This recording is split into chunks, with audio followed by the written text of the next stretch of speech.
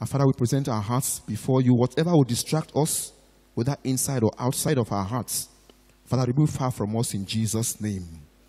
We pray, O God, and ask that you give us an attentive ear.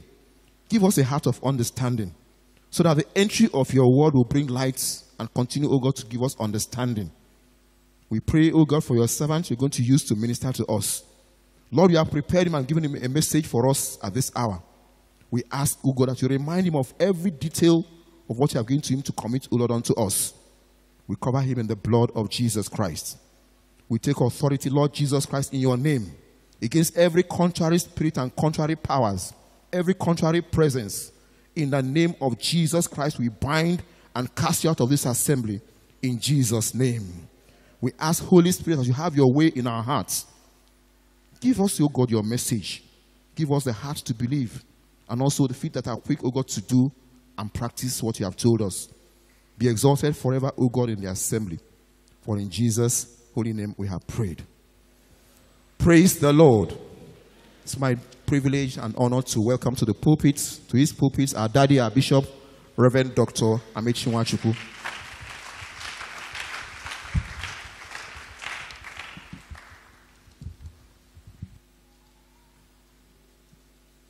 We've been running a series on the Gospel of Luke, and let it not be said of us that we started a work and didn't complete it. So we will finish that before cracking on the book of Romans, which we have agreed we shall be studying. And in chapter 18 of the book of Gospel of Luke this morning, we'll be looking at certain things that concern our end of year theme. In our end of year, we talked about celebrations of victories of faith in him. And that incidentally is the topic of our consideration this morning from the Gospel of Luke, chapter 18, verse 1 to verse 14. I do believe that I'll get on the fast track when I get to certain sections of the Gospel of Luke, like we've done chapter 17. I deliberately skipped certain passages that connect to chapter 21, dealing with the end of time. So when we get to chapter 21 and we combine them, I'll probably be referring you to our tape on the end of all things is at hand. And I'm sure when we get to other relevant passages like resurrection, I will be referring you also to our tapes on the resurrection, that we shall finish that study. And I'm trusting God that every moment I have, He will give me a message from there to share with us. Amen. So let me turn this morning, thank you, to our Gospel of Luke, chapter 18. And there are two segments there. And that is actually the message. Victories of faith. They are won by dogged determination of action. I will never take no for an answer because God has said it. His victories of faith in Him, in His Word. And therefore, I'm ready to take any risk in order because of what God has said. And that will take us to the first segment, verses 1 to 8. And then verse 9 to verse 14, we shall be looking at the thing that destroys victories of faith. Victories of faith are impossible when pride, selective righteousness, rebellion are enthroned. You can't. So it's important to know where we are as we study this gospel. And you can mark yourself. You can mark the sheets of your paper. Consider this is the end of the year. You can mark it depending on your disposition of heart.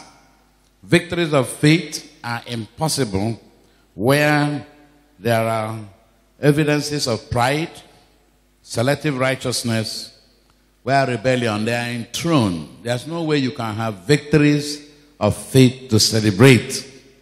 And also, victories of faith are dogged determination to follow action through, a willingness to take not take no for an answer because of what God has said. I'm ready to take whatever risk it is based on what God has said. And that's how we have victories of faith. So victories of faith don't come to people who sit by and say, God said it, I believe it, and that settles it. That's a good song. But I tell you, God said it, you believe it. The only way I know that you believe it is what you're doing. Like James said, demons believe that's a God, but they tremble. You can see their action. Also, except your belief, faith without works is dead. And unless there is this faith that bears action, then it is difficult for us to believe what the individual is saying. So let me ask for the reading of our text, and quite frankly, the message is done. Luke chapter 18 from verse 1 to verse 14. And then we'll break up the component. I'll start from the latter component, the things that will make victories of faith impossible. Let me read the entire text, then we go to the exposition of the text.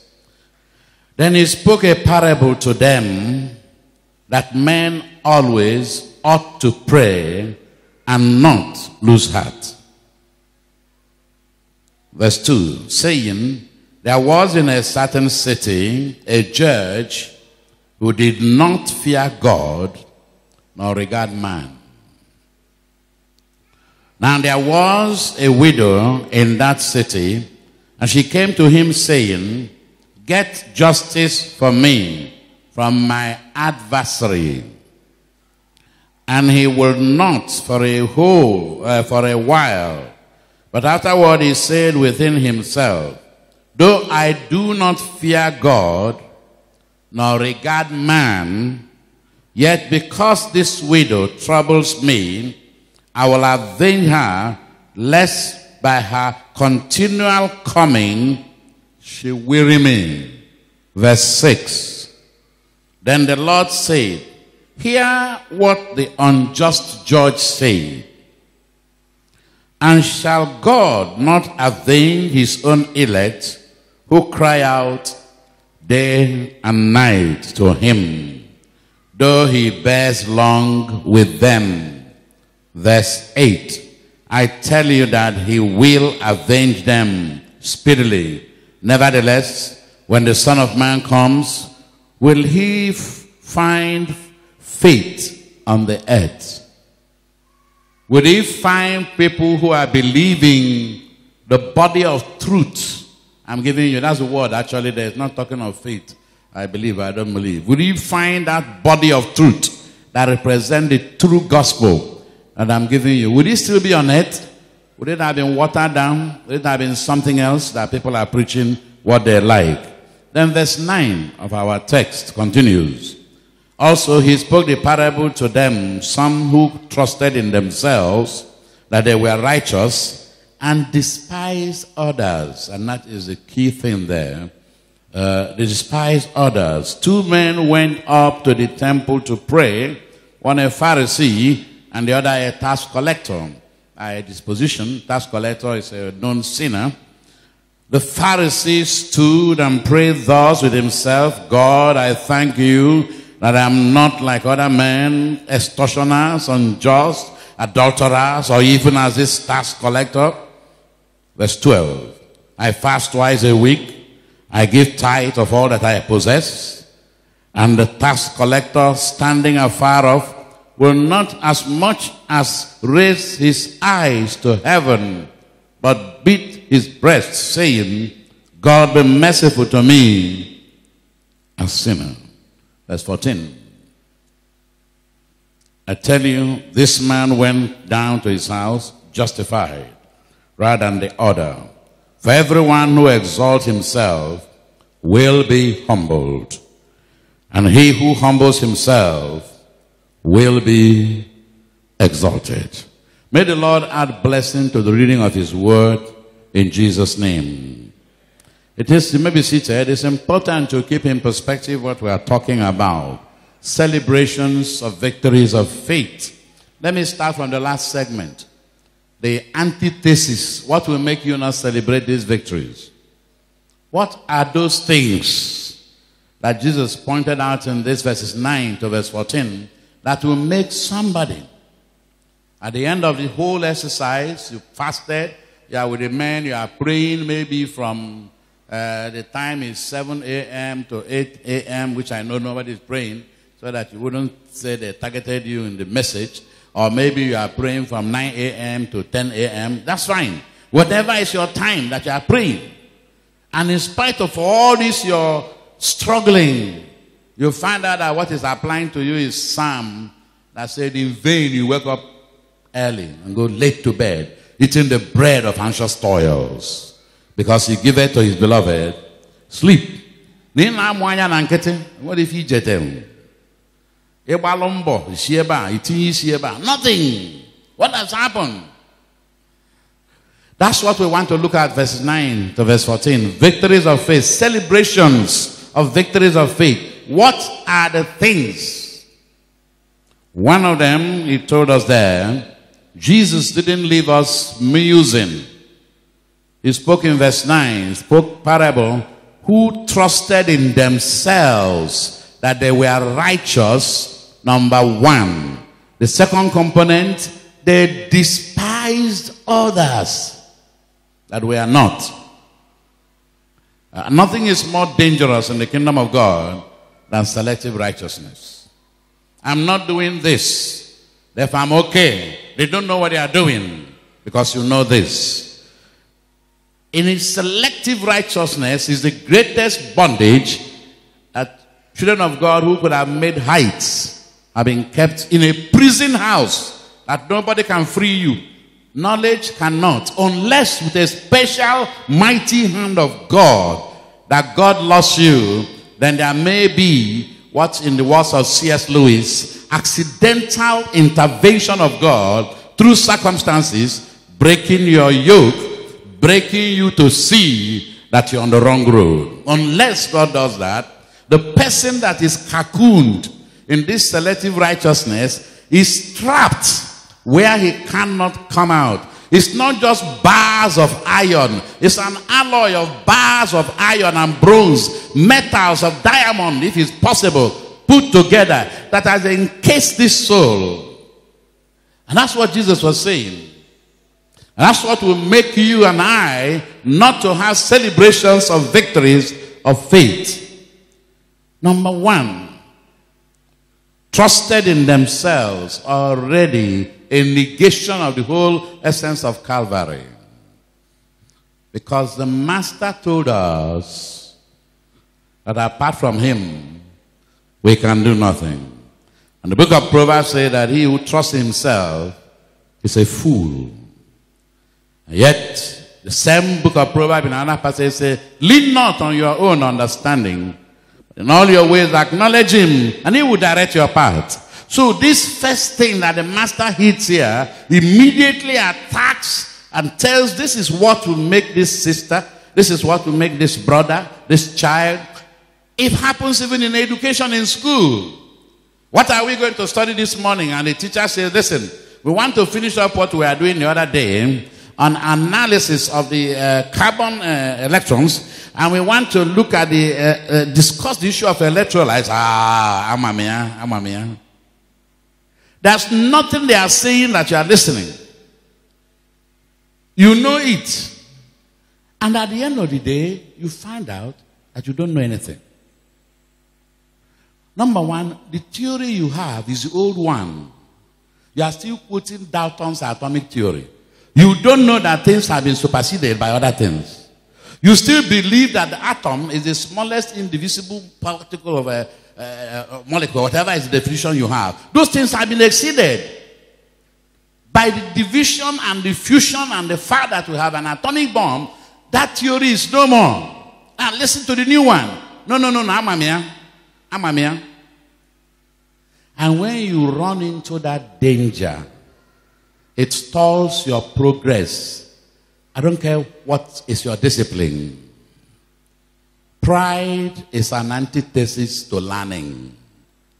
Anybody who is proud can never learn anything. I don't care whether you are learning how to be a mechanic, how you are learning how to be a driver, how you are learning how to sew, to bake cake, to do anything, decoration. You can never learn it. Once pride is part of your commodity, it will stand on your way, because the proud cannot grow further than what they are. You've already blocked the channel of learning. It is. And what causes pride? Unfortunately, if you ask some, well, I knew better than they are. But in the real essence of discipline, both those who did humanities and those who did the divine sciences, you know that pride is nothing but inferiority complex inverted. When you see somebody having a complex, that's what he fights it off with pride. And that pride is what he used to defend himself or herself. But the true thing inside, complex. Turn with me to a first reading that I want to take on this regard. 1 Corinthians chapter 8, and what it says there on this regard. 1 Corinthians chapter 8, from verse 1. Now, concerning things offered to idols, we know that we all have knowledge. Knowledge puffs up, but love edifies. 1 Corinthians 8, I just read verse 1. Now I'm reading verse 2. And if anyone thinks that he knows anything, he knows nothing yet, as he ought to know. If anyone thinks he knows anything, he knows nothing yet, as much as you ought. If you go to 1 Corinthians 13, it tells you that even when you have become the professor or professors in your particular discipline, it is but a minuscule, for we know in part. And that's the reality. That's why when you find what Jesus is saying here, in Luke chapter 18, he spoke this parable on what would make people to end this year and have no celebrations. Number one thing, they trusted in themselves that they were righteous. And yet the scripture is very clear. There is none that doeth good, no, not one. For all have sinned and come short of the glory of God. And the second part of that particular verse, and despise others. There's nothing more deadly. And this is where selective righteousness comes in. Nothing more deadly. Somebody does something, kill him, kill him. When you do it, you say, well, he's the devil. You will never admit he's the devil for the next person. But for you, you want us to understand your motive. It's not what I had in my mind. God knows my heart. Yeah, God knows your heart. I'm not God. I don't know your heart. We're discussing what you did. If you really look at it on my heart, I didn't want it to turn out this way. But you never gave the next person a chance that it would not turn out that way. You were looking at his action, and this thing, like the Pharisees that preceded you, she did this, and according to the law, we should stone him. You never gave a chance. You despise others because they were not what you are supposed to be, and in your esteemed order of knowledge which is imperfect, incomplete, without anything, you have chosen to ignore the scripture that says, judge nothing before its time. You don't have the facts. And what you think you know, by the time you are confronted with issues, you probably know that you'll be the one saying, I am sorry, and not the other way around. Well, I sit on my table as pastor, even if it's only of this church for 29 years. I add other places, getting to 40 years. And somebody comes in and say this and say that and do the other one. I say, yes, I've heard. This thing you're saying, are you ready to repeat it before the next person? Yes. I say, why don't you go and check some of these things out? Time and time again, 9.5 times out of 10, It's not the way they thought it was. And by the time they get to know, they are saying sorry. But that's not a sorry born out of repentance. It's a sorry born out of vindictive wickedness that was not materialized. They didn't now get what they wanted. And so if only we can look at the Master so that we can celebrate victories of faith this year. Remove these two things. Self-righteousness. It leads to nowhere. It's a dead end. Because nobody. The psalmist said, if thou, O Lord, were to mark iniquity, who will stand? But there is forgiveness with thee, O God, that you may be feared. Brethren, we are kept by the mercies of God. And I like you, wherever you are, and whomever you are, listening this morning, wherever you're coming from, come away from this dead end. It's a dead end. He spoke the parable to some who trusted in themselves. They were righteous and despised others. I don't have the time, but just for the purposes of textual preaching, let it be that we read through the text. Verse 10. 2 men went to the temple to pray. One a Pharisee and the other a tax collector. A tax collector by designation is a sinner because he's doing a job that society says is wrong and is truly wrong. Corrupt people. They tax people beyond what the Romans. They are working for the oppressors. So they are already in a bad order. And they are collecting money for the oppressors. So it's wrong. Apart from working for the oppressors, they collect more than is required for their own pockets. So they didn't make their job easier. And what is it that is going on? The Pharisee stood and prayed thus with himself. God, I thank you. You can see why so many Thanksgiving, people will tell you, oh, Thanksgiving, you can do your own Thanksgiving. It doesn't matter. God is not, you don't have to come to the church. Even though God says, this particular one, once in a year, I don't know, you can do. Not every Thanksgiving you say. It doesn't even leave your mouth because your thanksgiving is a curse on you. You are insulting God. Look at what he's thanking God. Lord, I thank you. God, I thank you that I am not like other men. To the far off, pray to himself. I'm not like other men. How is that important? How does that make any difference? That you are not like other men. Are you like Christ? Did the Bible say looking out under men? Or did he say looking unto Jesus? What does it say in your Bible? Looking unto Jesus. I'm not like other men. So what? And then he hasn't finished. He was not satisfied with that because one of his enemies came to the church. And he was hoping that at the end of the service he would tell daddy that I don't know whether the chief usher is actually doing his job very well. How can they allow this person to come into the church? He noticed somebody he knows as an enemy. So he's not going to stop with saying, I'm not like other men. He's going to delineate it so that anybody listening will know, and even the man in question will know, stood up, prayed, not like other men, extortioners, ndori, unjust, even as this tax collector.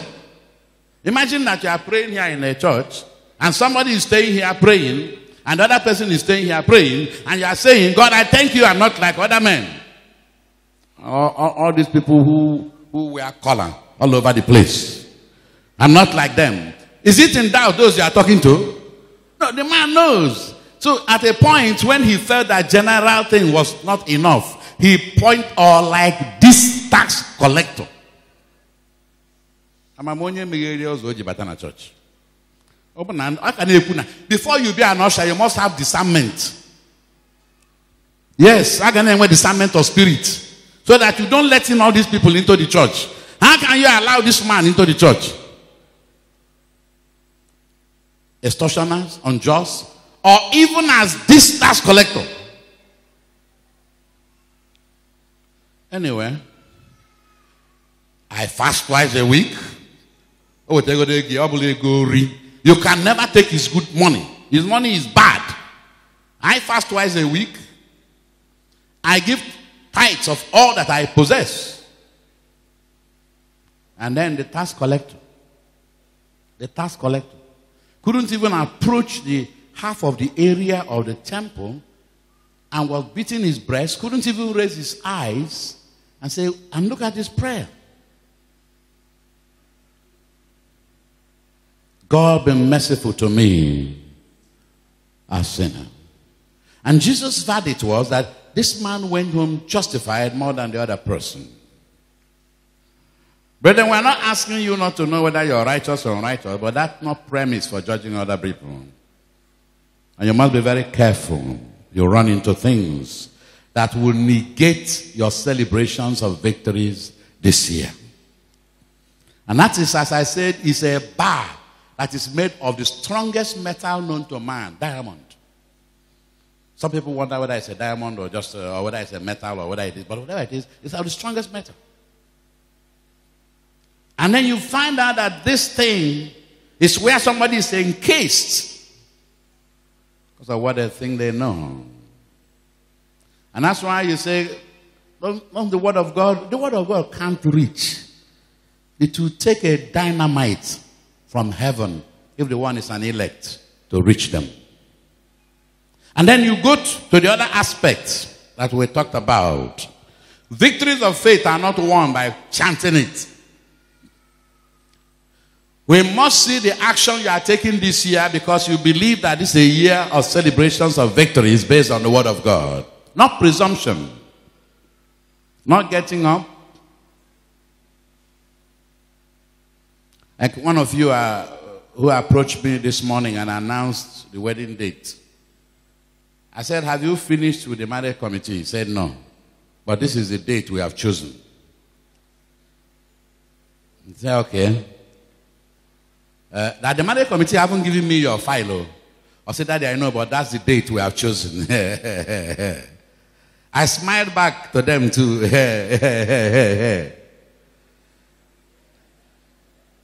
And after laughing, I told them, this wedding is hereby cancelled. How can you precede the marriage committee that by the grace of God I set up, you don't respect them, and you're announcing a date and printing a card for your wedding? The marriage committee have not given me your file. I have not seen your file, let alone deliberate on it. Man, print your card. If I had to go, I know some of you will be wondering, even the marriage committee gonna say, is it the people we are talking that must happen? Remember, I'm talking about a revelation. I was in the island of Transekulu, and I saw in the vision. So you can go to the island of Patmos and ask John, what did you see? Okay, so it is important that we understand ourselves. But, you know, sometimes some of you who have been here long enough will know. So let me go back to what we are saying in chapter 18. In chapter 18, and dealing with victories of faith is not presumption. So you don't presume anything. You don't come and say it is rooted on the word of God, and because God said it, I want to see your action. And that's what Jesus said to them, that men always ought to pray and not to lose heart. Brethren, there are times when you pray, and if it had never happened to you, it does happen to me. You know, you lose heart. You really ask yourself questions. God, I've added fasting on this. I've added waiting. What is the problem? You know, you pray, but Jesus is saying here, victories of faith will be won. Even if you don't seem to see it, you persist. Because God will never fail in the name of Jesus Christ. And that's what he's saying here. Saying there was, and he gave the illustration of a certain man in a city, a certain woman, a widow, and how she came to him, a judge that feared neither God nor man. Let me tell you, when you have that combination in any system, it's terrible. Somebody who will not act because of God and will not act because of the system, then what are you talking about? He's virtually a God on himself. But this woman kept on pressing and kept on pressing and kept on pressing. Until one day this man said, listen, she's going to weary me. And I'm going to give her what she wants. And that is the conclusion that Jesus made. Then the Lord said, hear what, verse 6, hear what the unjust judge said, verse 7. And shall God not avenge his own elect, who cry out day and night to him, though he bears long with them? I want to say to some of you, there are certain situations in your life, you've been crying out for long. Some of you 10 years, 5, some even longer. Don't give up. God will answer. The premise for victories of faith is never giving up. You don't have victories of faith won when you give up. And most times, it gets darkest before dawn. And just at the point of your victory, if you are not careful, that's when you may be discouraged. An enemy knows that you're about to take a turn for the better. I may be talking to some lady here, and you've been praying about situation about your children. It appears that even the last one you have hope had gone haywire. And you're asking, or maybe it's concerning your husband. I'm talking to a man here about your wife, and somehow you've been praying. And she's continuing with that ancient trade she got from her mother. And in spite of your patience and everything, nothing is going on. And for your children, they don't appear to turn. I want you to know that God will answer you. I am talking to a single girl or a single boy here. And year in, year out, you come with hope every year, hoping that this is a year God will give you desires of your heart. As one month succeeds another, you begin to ask. You don't even question just yourself. The enemy begins to suggest to you whether Christianity is really worth it. You've been trusting God for the fruit of the womb, and one year after another, doing all that is prescribed, but nothing. This is what he said here. And shall God not avenge his own, who cry out day and night unto him, though he bears long with them? I tell you, yes, he will avenge speedily. Nevertheless, when the Lord comes, would he still find out that you are still waiting? Have you gone to other gods to help you? Have you gone to other things to help you? Are you still relying upon God and on him alone? Or have you listened to that there is somebody somewhere who can make a way for you? Or are you still relying on the one who made the heavens and the earth? He will never fail. Brethren, let's keep on keeping on. God will surely come true in the name of Jesus Christ. Let us pray. If you're here this morning and perhaps you're asking, this thing they are saying, what we are saying is only applicable to children of God. I'm not talking of dinner joker. Anybody can go to church. Satan is the first to come to church. His demons are the first to sit in the pew. I'm talking about those who are born again by the Holy Spirit, who know Jesus Christ as their Lord and Savior. You may be in church, but you don't know anything about Christ or the church. And that's what I'm asking today. If you're here, and you have never made a conscious decision surrendering your life to Jesus. So you came into a place where they were preaching and they said, now before we go into the main thing here, how many of you here want to receive Jesus? Raise your hand. Okay, just pray with me. Jesus, I surrender. Now you are a Christian. Now let's pray for the things you came for. Pray for your Mercedes. Pray for your motor. Pray for your Melonia. If that's how you became born again, listen carefully. Listen carefully. You haven't been born again according to what Jesus said, not what I said. You need to work out your salvation with fear and trembling. Except a man is born again of the Spirit and of water, he cannot see the kingdom of God. To be born again is a deliberate action of the will, where you surrender your will, you surrender your intellect, and you surrender your emotion, and you personally invite Jesus Christ into your life to be your Lord and your Savior. If you have never done that, I want to give you an opportunity to do so today, if you're here. He said, how do I do it, man of God? Oh, just stand where you are and I'll pray with you. I said, I want to give my life to Jesus. I want to surrender to him.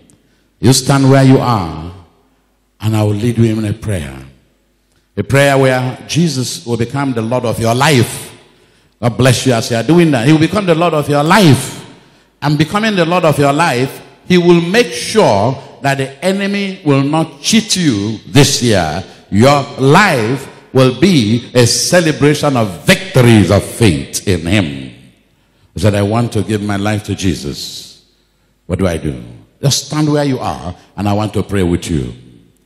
You have opportunity to do so right now. Say, Lord Jesus, I'm inviting you into my life. Wherever you are, and as you stand, I want to pray with you right now. It is important that you follow it. It's a man of God, must I stand? Can't I sit and do it? No, that was the problem of the first man. He thought he knew better than God. The instruction is stand. And that's just a simple thing. That's how God is going to meet you this morning. If you don't stand, God can never meet you. It's not possible. It's not a question of, but I was in a church. I did everything they asked others to do. You can do anything they ask, but you disobey the primary instruction. The first instruction is stand. And it is in that standing that you have shown faith. And therefore the prayer we are praying will be met by you and God will honor it. Let me ask you to do yourself one more favor. If you are standing this morning, make room for them. Just meet me over here so I can reach you. It's faster for you to reach me here so I can pray with you. I want to just come over here. Please make room for them. Make room for them. And wherever you are, I want you to join them here. I want to pray. I receive Jesus. I receive him. And I want to pray with you. I want to agree with you in prayer. I want to ask him to make the difference in your situation. As you stand, remember it's before him, not man. He doesn't care who is watching or who is not. What is at stake is your life. And this God will make a change today. You will notice the change it will make in your life. And just before I start praying for these ones, I want to ask again. You are here. Madi no na mmiri ncha abanya anya ojogburu mu.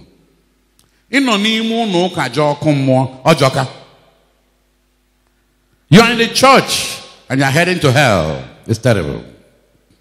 And that's why I'm urging you today, if you're here, and you know you haven't made that decision and you need to make that decision, I invite you to step forward and join this winning team as we pray for them. Let me ask you who are standing here to repeat after me. Say it, what I'm going to ask you to say so I can hear you. And the angels of God that are always with me, and they're always here, they will hear you. Lord Jesus Christ, I stand before you today, and I accept your word that all have sinned, including me, and therefore I ask you, forgive me my sins. Today, I invite you into my life as my Savior and my Lord. Deliver me from the powers of darkness. Today, I cut myself off from every power of darkness, every spirit of wickedness that is hindering my progress, today I enter into a new covenant in the blood of Jesus Christ. Amen. We will pray with you, because the Bible says that if any two of you shall agree concerning any matter, it shall be established for them. And as we agree with you in prayer and we pray with you, some of my people will help you deepen this. And I ask saints who know what this hour is all about to pray in agreement with the prayers they have made. And as we agree with them, the God of glory, the spiritual transaction that the Bible says there is joy in heaven, we shall join the host of heaven in rejoicing. Father, we pray for these ones, oh God, and we speak redemption to them. We speak salvation. We speak liberation. Father, we break every yoke of the enemy. We decree today that by the power that raised you from the graves, oh God, every yoke of the enemy shall be broken. The anointing of God, oh God, shall set free by the power in the blood of Jesus Christ. We speak that liberty unto this vessel and command whatever they are, oh God, in the sea, in the land, on the air, challenging them, burning them up by the fire of the Lord, oh God, and declaring the liberty that comes from knowing, saying that by the reason of the anointing, oh God, the yoke of the enemy is broken. Jesus' victory shall be your victory. Thank you, O God, for in Jesus' name we pray. There are people at your back that will help you to deepen the decision you have made, and I'd like you to follow them.